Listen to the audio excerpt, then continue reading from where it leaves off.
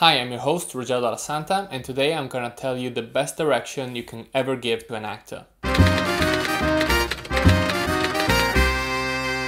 This is something I do pretty much every time I shoot a scene, and it works almost always. After you've done a few takes of a particular shot and you're happy with at least one of them, tell your actors that you have a good one and you just want them to relax and have fun with the next one. Most of the time, the next take you do is gonna be the one that ends up in the movie, because it's going to be the most genuine. It's called blackmail, dear. You pay us £1 million and we destroy the pictures. You don't, and everyone sees them. Shall I draw you a diagram? It's called blackmail, dear.